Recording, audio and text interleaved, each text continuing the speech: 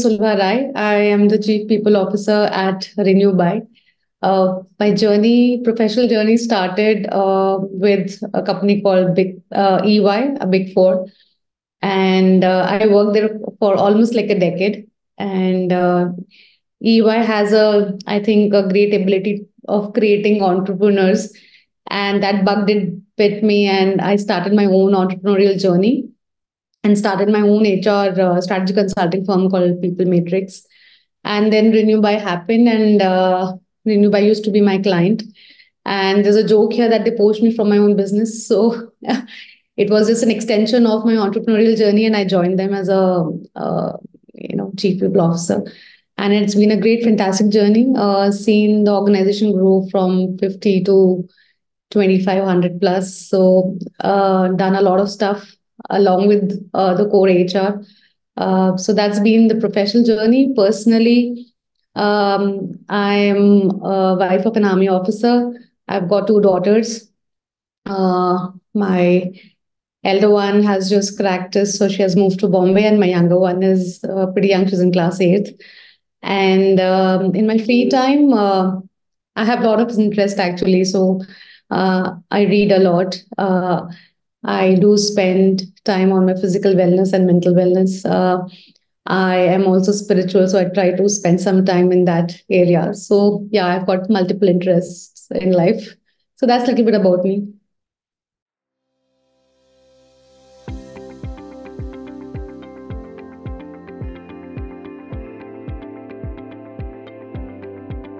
Agile methodology predominantly is adapted by the tech people and the way they construct their product journeys. I find it very fascinating, and I think it can be used in different departments, not just HR. And if I have to specifically talk about its implementation in the HR space, so if you really understand the essence of Agile, it's basically more around the interaction with the stakeholders, individuals and different stakeholders. So it's all about interactions take precedence over the processes and the tools, and it is also about making the system work rather than just getting into just the documentation and a lot of plethora of verbose documentation. So and the third is all about collaboration. So it doesn't mean only in the software, it's not only about just the coders, it is also about the front end, the product, everything. Every team comes together for the product to form its shape. And finally, it is the reason it is agile is it's like you are trying to keep making changes in the moving vehicle. So that is when Agile was formed for the software. And likewise, if I have to talk about its implementation within the HR space, it's very similar. If I have to first talk about, it's about interaction. So HR is no more working in the silos. It has to interact with this business more closely, because it is not just about only hiring and retaining and performance management, but responding to the needs of the business. What is the priority? What are some of the things that we are going to do? What are the areas, demographics we're going to expand? So all that requires, the way you need to prepare your workforce, and hence a lot of interaction happens, and that's one aspect of Agile that gets implemented by the HR. Second is about the simplicity. The reason why Agile framework is very popular is that it simplifies things. And I feel the work of the people team is actually to simplify things and doesn't get bogged down over loads of paperwork. The more simple and easy to understand and easy to adopt, the more effective it is for the people and for the organization. And the third thing is about the collaboration. Again, HR is not confined to a particular department, to a particular kind of a process. It has to come together when it includes everyone. and the needs and expectation of every department can be understood and can be tailor made in a manner where it has the maximum impact. And that kind of collaboration does happen in a lot of HR. Either you're thinking of a policy, or if you're thinking of an HR structure, the way people are mapped, the way the processes need to be run. So that's where a lot of collaboration and cross team connect happens, and that's again applicable. And the fourth thing is all about, when I said the agile methodology is all about being so flexible that you are able to make change in the moving vehicle, right? So I think sometimes when the organizations achieve the kind of stage stature in terms of the number of people, the growth, making large changes sometimes can be challenging.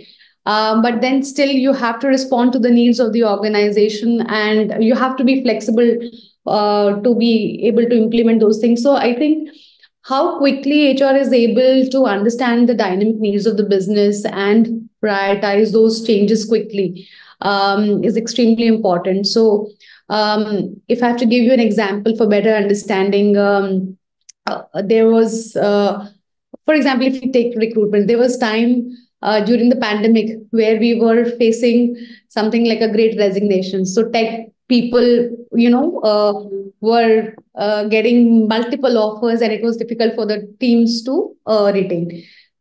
Quickly, the HR changed its strategy because we were not getting the talent. We moved to a consultant model where we would take professionals from a certain agency and deploy them on the projects for the continuity.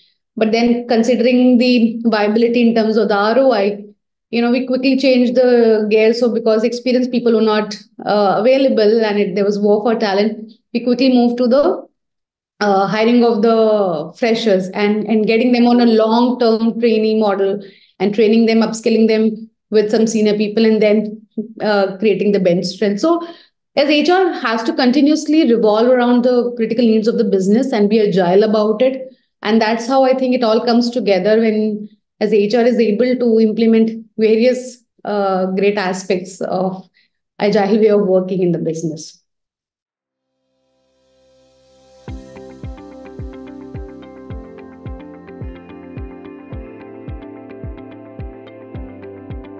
I think, as I reflect, we have been using it in our organization without really calling it like a agile, naming it like that. But I think we have been extremely proactive, and there are various processes and practices that we have implemented that really fall under the agile methodology. Again, this one of the examples could be, we as HR are responsible for collecting feedback from our employees. So we all earlier had a format of one-on-one connections. Then there was also some kind of surveys that would happen, but that was tenured. So once in a year, or pulse being twice a year. So to be able to proactively understand and hear the voice of the people, that's when we thought that we need to innovate and think differently. And that was the time. And my workforce is also very distributed. It's not that everyone sits in one office. My people are spread across 150 cities of the country. So to be able to connect with all of them and to know what's going on, how are they feeling, that's the time when we invested in something called AI chatbot, which enable people to connect and freely speak.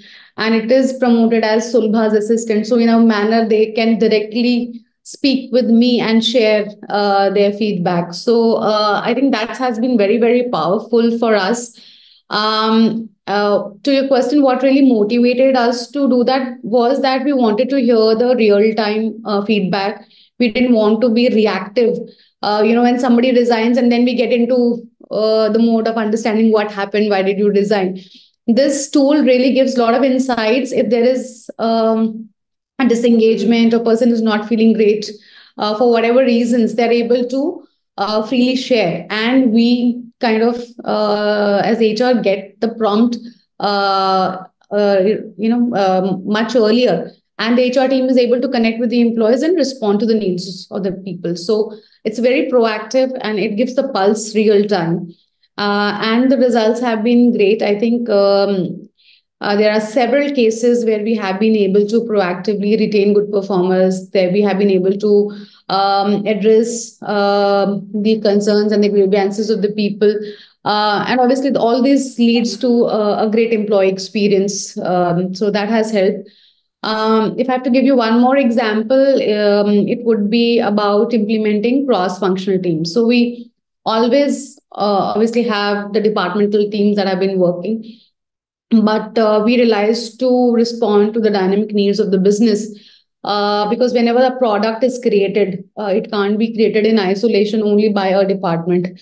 There is a user department, there are other departments feeding information to the product, and ultimately it's the launch, and finally the adaptability through the sales team.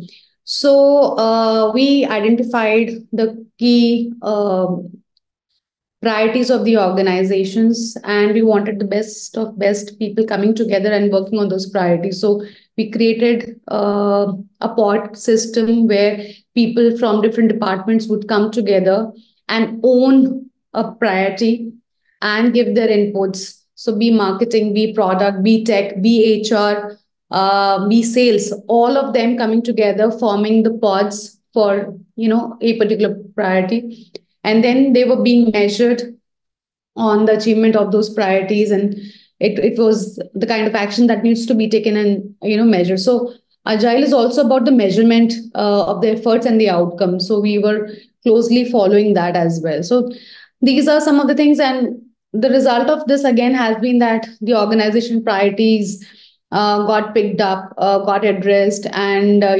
timely launch of new products, implementation, etc., could happen. So these are some of the examples that I can share with you.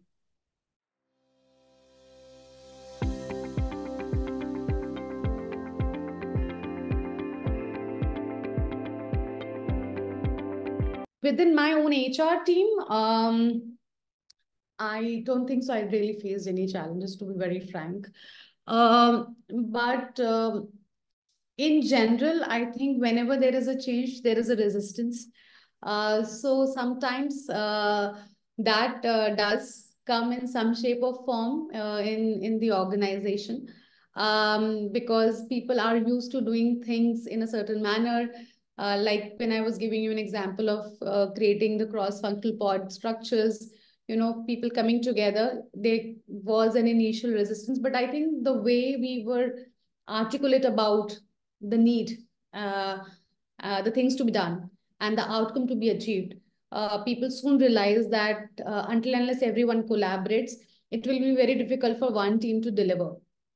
And so that initial resistance we were able to overcome, and it was by sheer communication, keeping in flow, addressing any concerns that people would have.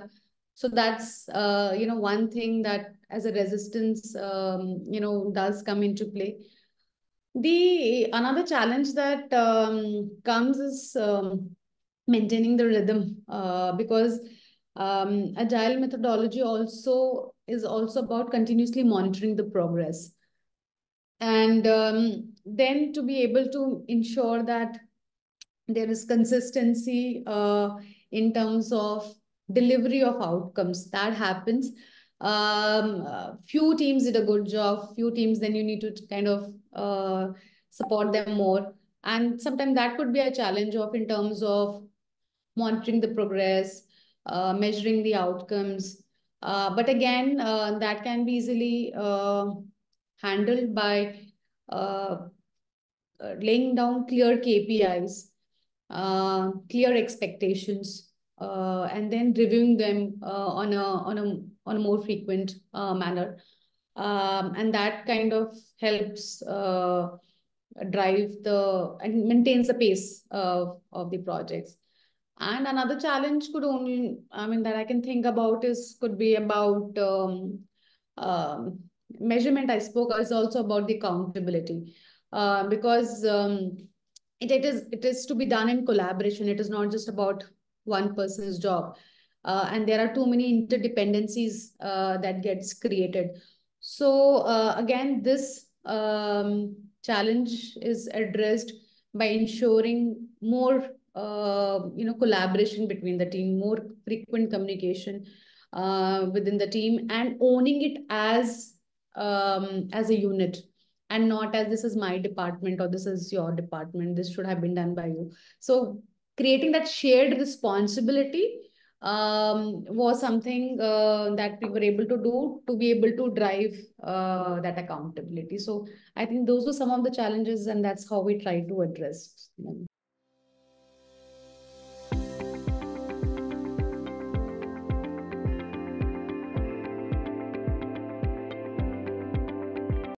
I think first, understand why there is a need. That's until unless you know the why of it, the what and how will become difficult. So get more clarity around why you want to do certain things. And once you have understood that, I think it is all about engagement and communication with the stakeholders. So my strong advice is, as HR, the more information or the more knowledge you have about the business and its needs, you will have a lot of quality conversation with your stakeholders, and proactively engaging with the business to understand not only the current challenges of the business but also the aspiration of the business, because it is not about doing the firefighting for the moment. It is all about preparing the organization for the future. So engaging the stakeholders for a future where you want to prepare your organization now. And agile is all about how do you not only address today's issues, but how are you preparing for the future. So I think that kind of communication is extremely important, because then you will get a buy-in, and then there is an alignment of goals. So that is something that is important. The third could be being more collaborative and more flexible.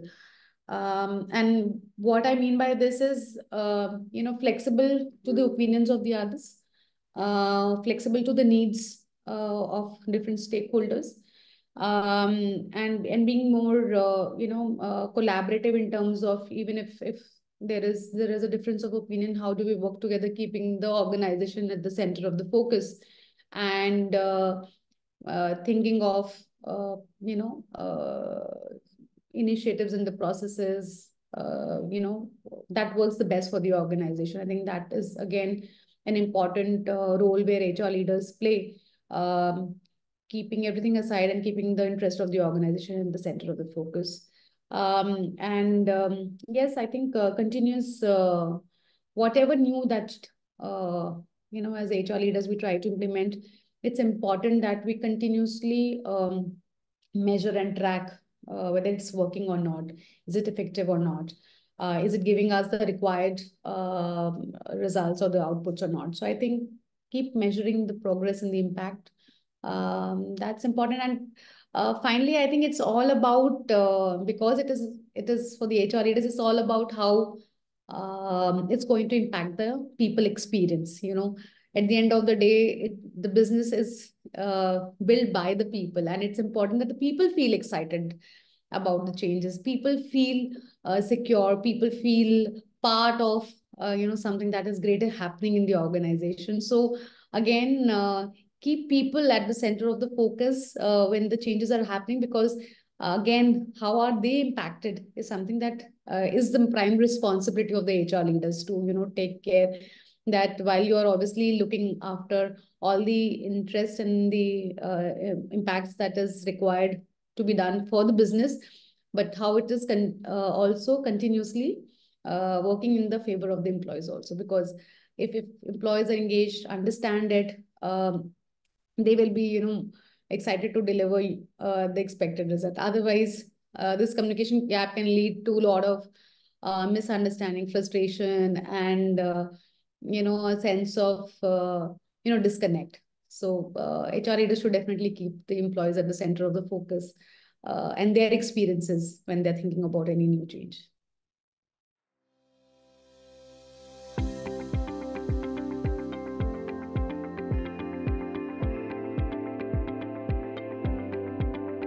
We do use multiple tools, and there are specific areas where we have deployed technology to not only make our work easy, but also to help us get better engagement and outcome from the people. First come first being talent acquisition and the recruitment, the way we do it. So um, it's important for us to source the right candidates at a speed and with the maximum fitment criteria. So apart from the regular LinkedIn talent solutions, we also have our ATS. We use Talent Recruit, which also has a feature of, again, because we do a lot of hiring for the field sales, and that requires reaching out to thousands of people and then doing that initial screening, etc. So we try to use their AI bot kind of thing, which is able to screen the CVs and also do an initial screening for us. So that is something that we're doing that helps us speeden up the screening process. So that's being implemented. That's one space. In terms of monitoring productivity, again, like I mentioned, that we have a large sales force, so we have created an in-house tool. We call it RB Sathi, which is nothing but an activity tracking tool for a field force, where our sales force team are required to kind of, mention the meetings that they're having, the kind of discussions they're having, and stuff like that. So that's something that we do. For the tech product team, also we have things like Jira, Figma, Slack. All these tools are used for product management and delivery of the tech. So these are some of the tools that we use for productivity. For employee experience, engagement, and the feedback that I just mentioned, we use a AI chatbot called Amara. Again, that's a fantastic tool to connect with the people and get the real-time feedback. So that's something that we have been using. One more area where we use technology in that sense is employee wellness and well-being. We have collaborated with Round Glass Living. Again, that's a fantastic platform where employees have access to physical, mental wellness initiatives. And it covers length and breadth of things around employee wellness. So that's being provided to our people. And finally, we also use tools like, for us, data helps take right decisions. So for our workforce planning, etc., we use BI. We use Tableau for basically data visualization and for HR analytics. So these are some of the tools that we have been using in our organization, different departments.